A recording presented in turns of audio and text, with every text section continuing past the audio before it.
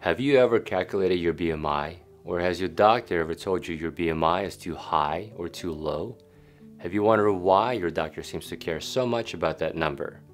And more importantly, should you? Hi, I'm Dr. Leonid Kim. I am board certified in Internal and Obesity Medicine.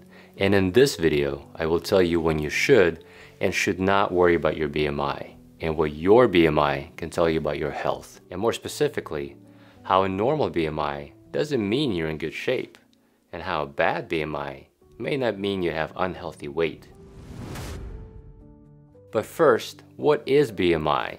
BMI stands for Body Mass Index, and simply put, it's a statistical tool that uses a person's weight and height to give an estimate of body fat, and it provides a simple numeric measure of a person's thickness or thinness, thus allowing healthcare professionals to discuss weight problems more objectively with their patients. BMI is calculated by taking a person's weight in kilograms divided by height in meters squared.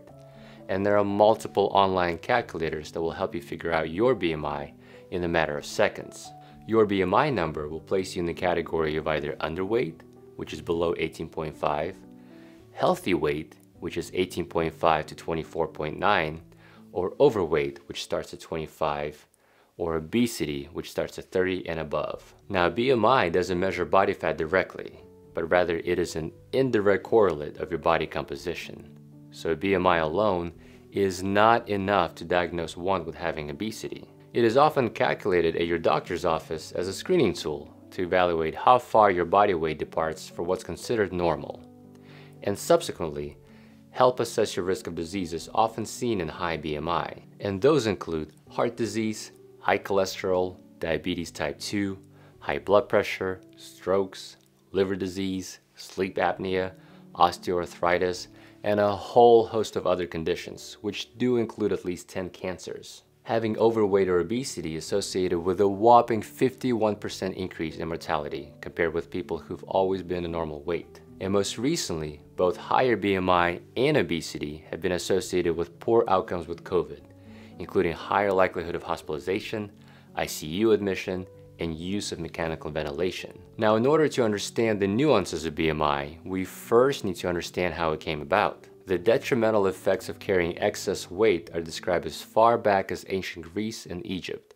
with Hippocrates writing that corpulence is not only a disease itself, but the harbinger of others. In the US, life insurance data accumulated around early 1900s noted that body weight adjusted for height was an independent determinant of life expectancy. The modern term of body mass index was coined by Ansel Keys in a paper published in the 1972 edition of the Journal of Chronic Diseases, where Keys argued that what he termed the BMI was at least as good as any other relative weight index as an indicator of relative obesity. Of note, Keys explicitly judged BMI as appropriate for population studies and inappropriate for individual evaluation. Now fast forward to 1995 when the WHO published the uniform categories of the BMI. And in 1998, both NIH and CDC brought US definitions in line with the WHO guidelines, lowering the overweight cutoff from BMI of 27.8 to 25. Which incidentally redefined 29 million Americans previously considered healthy to now being overweight. Now, who's to say that 25 is healthier than 27? Why were the definitions changed?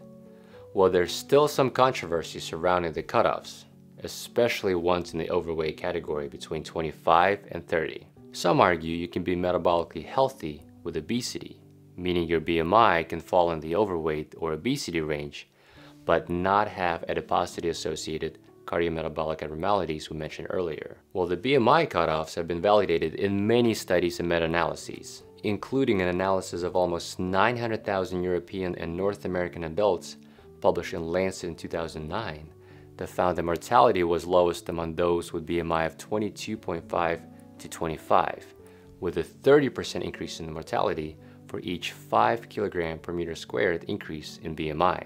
Another meta-analysis of 230 cohort studies published in the British Medical Journal in 2016 looked at over 30 million individuals and found that both obesity and overweight were associated with an increased risk of all-cause mortality, with the lowest mortality observed in the BMI range of 23 to 24.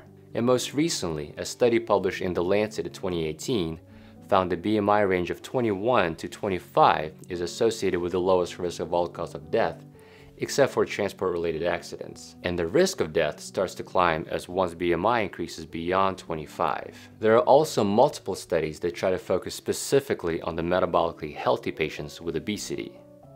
A study published in JAMA Internal Medicine in 2014 found that weight in the obese category increases risk of a heart attack and coronary artery disease irrespective of the presence or absence of metabolic syndrome. And another study, published in the Journal of American College of Cardiology in 2018, found that even though those with metabolically healthy obesity did not have an increased risk of coronary vascular disease, nearly half of these individuals developed metabolic abnormalities and subsequently developed increased risk of cardiovascular disease on follow-up.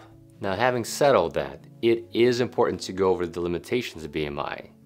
BMI tables are excellent for identifying obesity and body fat in large populations. However, given individual variations, BMI is insufficient as the sole means of classifying a person as having obesity or malnourishment. BMI does not account for muscle mass, and the cutoff points do not always distinguish between men and women, nor do they account for ethnic and racial differences. For instance, BMI overestimates adiposity or fat levels on those with more lean body mass, think athletes and bodybuilders, whose muscle mass often drives their BMI higher. BMI underestimates excess adiposity on those with less lean body mass, especially in postmenopausal women. Another important caveat is BMI cutoffs underestimate the obesity risk in the Asian and South Asian populations.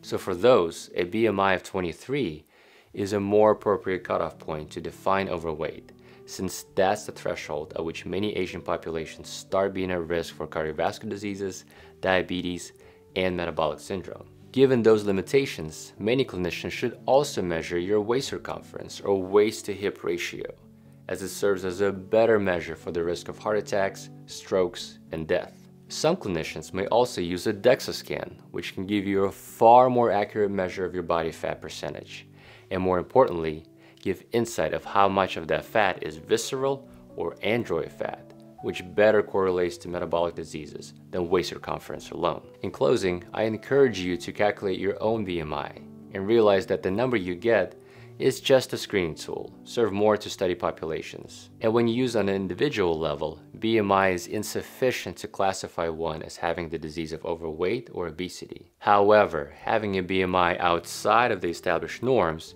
should prompt you to work with your healthcare provider to assess the cause of weight gain or loss, screen for associated health risk, and help guide the treatment plan moving forward. If you do struggle with overweight and obesity, please consider subscribing to this channel, where I will be sharing the most up-to-date and evidence-based information on the topics of weight loss, metabolic health, and longevity. See you in the next one.